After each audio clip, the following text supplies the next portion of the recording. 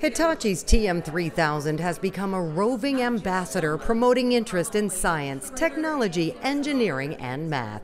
We've been focused on deploying our technology into the field, and once it's deployed into the field, we've been having students from middle schools, high schools, colleges, universities use the technology and also get excited about STEM education and STEM initiatives.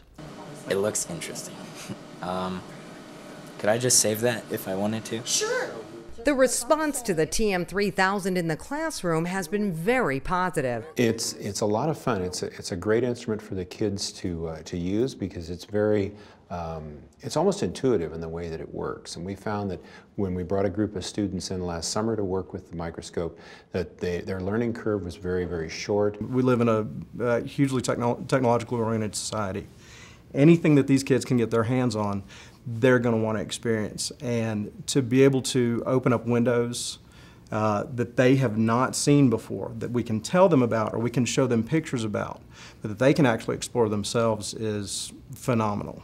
Hitachi's STEM initiative is also popular within the company. It really takes a charitable spirit from your employees to make something like this successful. And we've really seen them buy into this, and that's really what's helped it grow.